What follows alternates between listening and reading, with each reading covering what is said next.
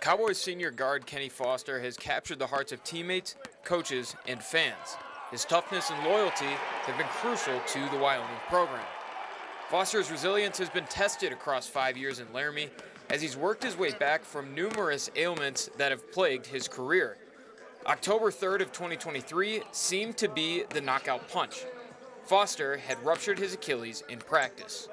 I think it was probably the first time I cried on the court and stuff, and it was a really emotional day. It's hard, like, especially you walking into that, knowing that happened, like, and getting the news, like, it could be anywhere from, like, 6 months to, like, 2 years where I can feel better about it. And, you know, that was really, like, hardening on me, and just, it definitely took a toll. When he went down, I was like, he's done with basketball forever.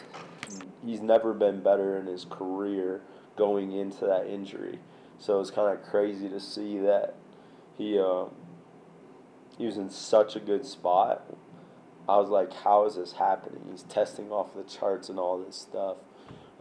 So, yeah, to say I was emotional in that moment would be an understatement. Foster's final season in brown and gold would almost certainly be on the sidelines. While devastated with the situation, he didn't let it hinder the impact he's always had on the team. He was being a leader, talking still, helping the freshmen out, helping on defense, telling them what to do on offense, things like that, where to be, positioning, and things like that. So even though he couldn't, be on the court with us, he was still helping out a lot.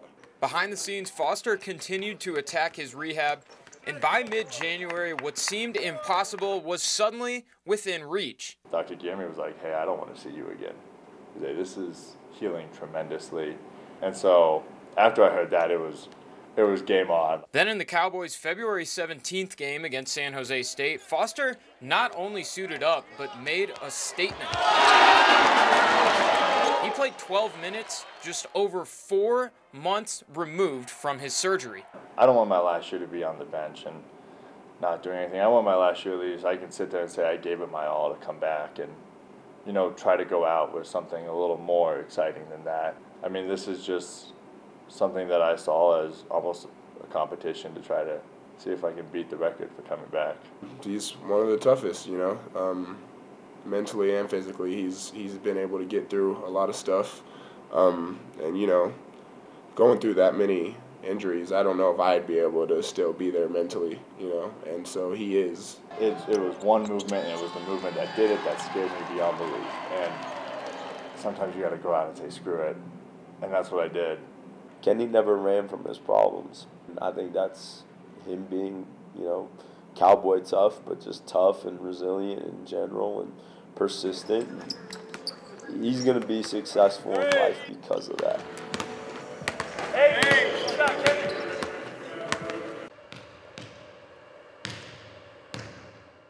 4,860 miles.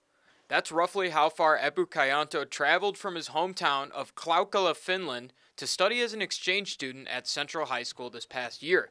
Moving to a brand new place with brand new people is difficult for anyone, but through sports, he was able to quickly build relationships with his peers. Eppu comes from a background of basketball, and its popularity in America played a big role in his decision to study abroad. I love basketball, and that was one of my main reasons to come to States, because the basketball is different here. And so I started when I was 4, so I've been playing it now 14 years, every year. And in Finland, sports are in clubs, so all I do is basketball all year long. Eppu arrived in Cheyenne last August, so he would have had to wait about 4 months until the season if he was solely focused on the hardwood. Instead, he decided to dive headfirst into a brand new sport. Football, I was thinking I'll get more physical, and I'll probably get stronger too. So once I go back to playing center as in Finland, I'm able to push more of my defensive guy. And just to experience new sport and stay in shape for basketball and to learn new stuff and make new friends, because sport is a great way to make new friends. As if learning one new sport on the fly wasn't enough, Eppu went and took on another athletic challenge after the basketball season ended. More soccer, it was at first hospital, I didn't even know how to kick the ball. But I decided because I'm tall, and I played basketball, I thought I have decent hands, so I probably should be a goalie, and I tried for goalie, and it was pretty fun at first, but at first it was hard to like know how to dive correctly so I don't get turf burned, and how to like do saves and react to ball and the way I'm supposed to like be in the goal when the shot is coming. But once I got that, I was pretty good because, as I said, I had good hands already. Eppu made the most of his time he had in the Cowboy State, both academically and athletically, and he's proud of himself for stepping out of his comfort zone to make memories that will stay with him forever. Graduating from high school, even though it didn't really matter, but still being able to like pass all of my classes in different language and like different teacher and different school system, and then just being around the varsity teams in all 3 sports, even though it's a different country, a kind of different way you play, and 2 new sports, so I would say that's a pretty good accomplishment I did. And just like making a bunch of friends that probably will last lifelong, so that's also, I would say that's a pretty good accomplishment. Later this summer, Eppu will head back to Finland, and he plans on continuing to play basketball there next year. For Wyoming News Now, I'm Alex Eisman. Star Valley has gone back-to-back. It's been about a half hour since this game went final, but as you can see, still some lingering people celebrating this victory. In a matter of moments, we're going to have a true clash of the Titans. It's number 1 East, it's number 2 Sheridan, and the T-Birds are looking to avenge their loss in the 2022 4A state championship. But offensively for Wyoming, we're going to see a healthy dose of Harrison Whaley because CSU has had some issues with run defense. The competition was certainly heating up this afternoon. The margins between those advancing and not advancing to the semifinals were razor thin, and it kept everyone on the edge of their seat during the 4th progressive round.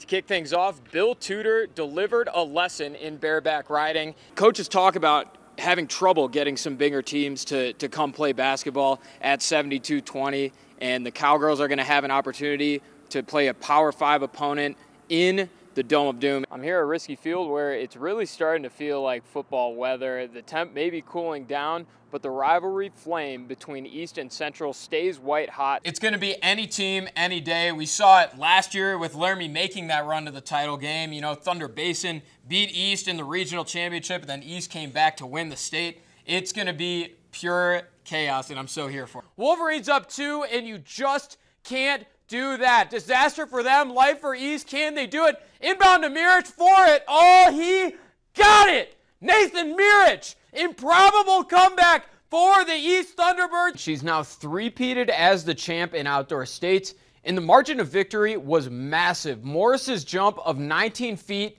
8.5 inches was a foot and 2 inches more than the second-place finisher. The University of Wyoming held a celebration of life this evening to remember the 3 swimmers who lost their lives on February 22nd in a single-car accident on Highway 287. The Wyoming community, as well as athletes from Northern Colorado and Colorado State, all came together to honor Charlie Clark, Carson Muir, and Luke Slabber. It's simply overdue for Wyoming. They haven't beaten Fresno in a very long time. This one's going to have some serious implications for the Mountain West, especially now that they got rid of divisions. It's just going to be the top 2 teams. Fresno's the only team in the conference that's ranked. And again, the 3 falls, and at this point, he's just pin hunting the heat check from way out there. And how about it? Guy Fieri couldn't cook the way number 3 is in this game. The Texas Tech Red Raiders became the first Power 5 team to play a game in Laramie since 2019. The last, the University of Missouri, who returned to Columbia 0-1 on their season after a Wyoming comeback victory.